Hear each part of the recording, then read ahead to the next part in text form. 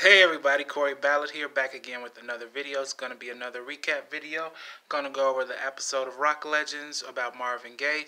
I'm going to do all the stuff at the end where I tell you what to do. My phone is limited on space while I'm going to try to go ahead and, after I do this video, look into what I can get rid of and free up some space. Hopefully I can finish this video in one video. The other video I just did, I had to do two, so I'm gonna just jump right into it and then we'll see. Okay, so this is about Marvin Gaye. Marvin Gaye, he was actually born in Washington DC. I didn't know that. And yeah, so his father was a preacher. He was very abusive and strict. In high school, Marvin Gaye, he was in the Glee Club and he sung in various different doo-wop groups, so he was very interested in music and such.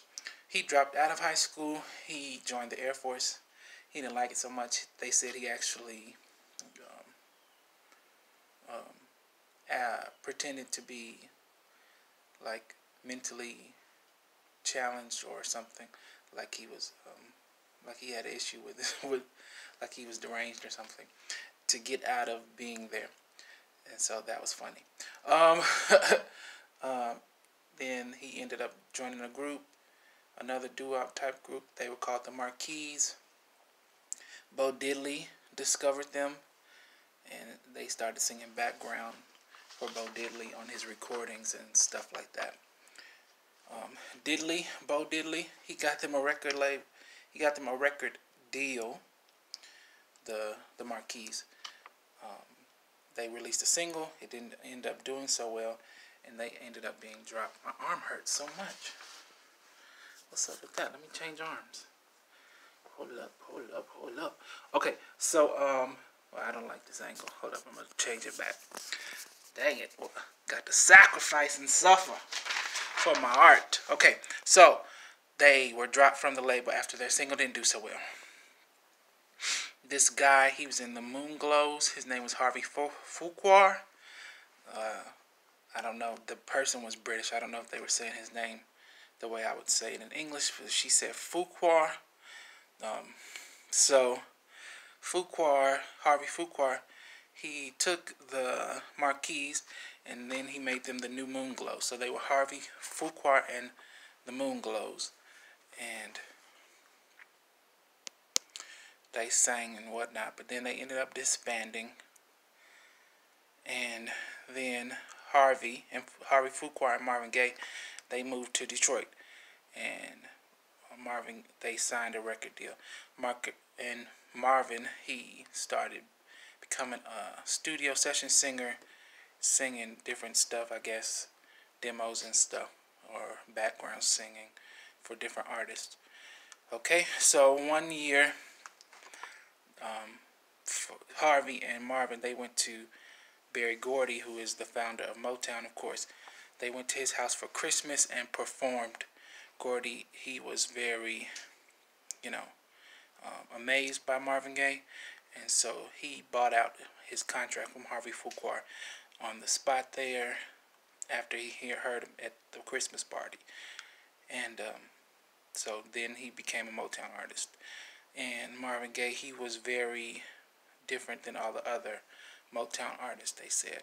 So, if you don't know, Motown was very famous for having like this charm school type of, like they had a pop university, like a pop artist university. So they would take you through this boot camp, so where you become a polished artist.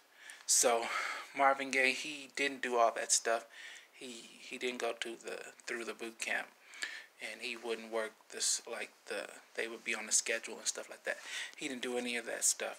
So during his time at Motown, he was very controversial and tried to like go against the rules, kinda. He was kinda a rebel.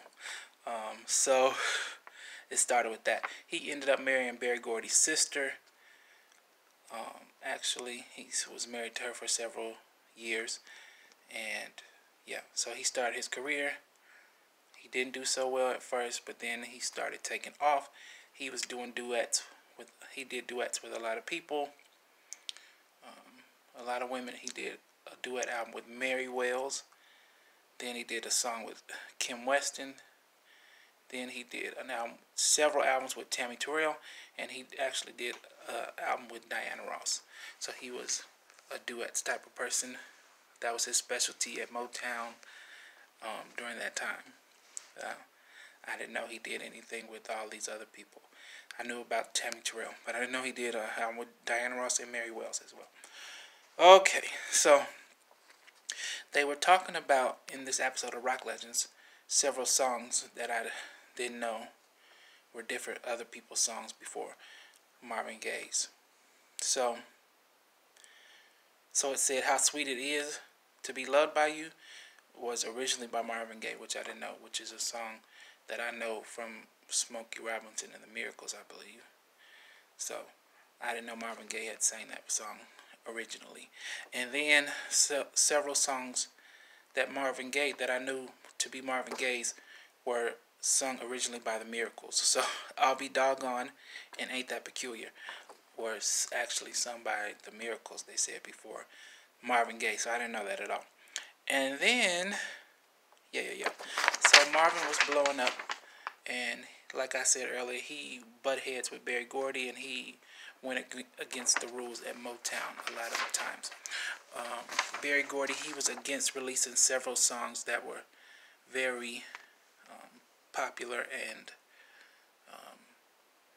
very important for Marvin Gaye's career. So I heard it through the grapevine. He didn't want to release Marvin Gaye's version. So Gladys Knight's version actually ended up coming out before his, which I didn't know that. I thought that Marvin Gaye originally sang that song. But he recorded before her, but it wasn't released because Berry Gordy didn't like that version and didn't think it would do well, I guess. So by popular demand, it became a single because they were playing it so much, and it was getting a lot of airplay. So it actually became, that's one of his most well-known songs, and what he's like one of his signature songs. Like, he's known for that. That's one of the main songs I know him from. And then also What's Going On, when he recorded that album. Berry Gordy, he didn't want him to release that song too. And Marvin Gaye actually protested. He refused to record until he was able to release What's Going On. So Marvin Gaye was struggling for creative control and freedom throughout his entire Motown career, pretty much. What else? Okay, I'm going to go ahead and end this video now because now it's getting close to 9 minutes. And I have a whole page of notes still.